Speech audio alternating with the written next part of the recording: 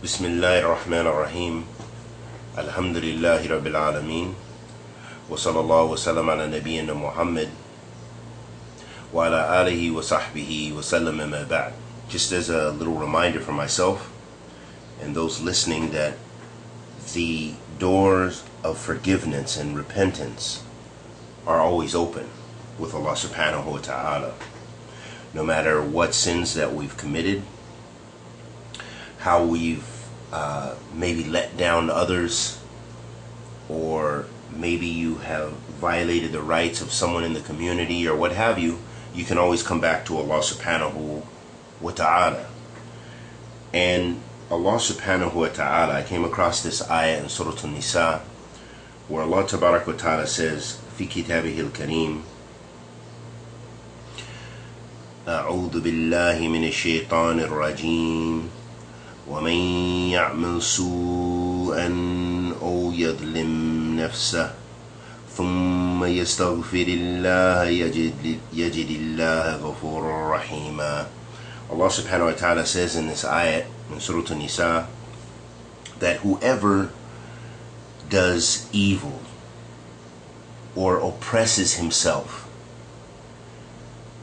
then he seeks forgiveness from Allah, he will find that Allah is the most forgiving, the most merciful. In this ayat, Imaam Baghawee rahimahullah ta'ala said, he said, where Allah subhanahu wa ta'ala says in the beginning of the verse, where Allah tabarak wa ta'ala says وَمَن يَعْمِلْ سُوءًا, where Allah tabarak wa ta'ala says, and whoever does evil, does su', Imaam Baghawee said, يعني السرقة. He said this means, or is in reference to being a thief, stealing from someone. And then Allah says, or that he oppresses himself. Imaam Baghawee explained this by saying, by slandering someone who's free from doing that action, meaning that someone to slander someone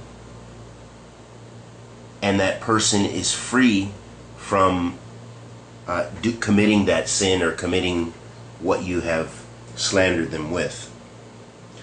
And then Imaam Baghawee said, وَكِيل مَنْ يَعْمِلْ سُوءًا أي شِرْكًا أو يظلم نفسه يعني إثما دون الشرك.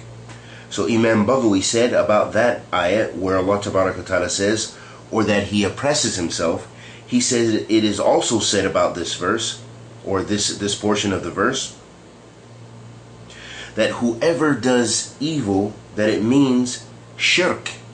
It's in reference to committing polytheism. Or that oppressing himself means sins other than shirk. Those actions, those sins other than shirk, other than polytheism. Then where Allah subhanahu wa ta'ala says ثُمَّ يَسْتَغْفِرِ اللَّهِ, then he seeks forgiveness from Allah. Imaam Baghawee said, أي يتوب إليه ويستغفر. He said that the person seeks repentance, or he repents to Allah subhanahu wa ta'ala and he seeks his forgiveness. And then Allah subhanahu wa ta'ala said يَجِدِ اللَّهَ غَفُورٌ رَحِيمًا, that he will find that Allah is the forgiving, the most merciful. So that's relevant for us because all of us commit sin. As the Prophet Muhammad sallallahu alayhi wasallam said, كُلُّ ابْنُ آدَمْ خَطَّ وَخَيْرًا خَطَائِينَ تَوَابُونَ, that all the children of Adam, they make mistakes or they commit sins. But the best of those who sin are those who repent. And so we ask Allah the Almighty for forgiveness by all of His divine names and attributes. And we ask that He blesses us with ikhlas, with thabat ala sunnah. And may Allah subhanahu wa ta'ala bless us all to be of those tawabin, those people who Allah subhanahu wa ta'ala accepts their repentance and who comes back to him often. Wa sallallahu wa sallam ala nabiyyina Muhammad wa ala alihi wa sahbihi wa sallam.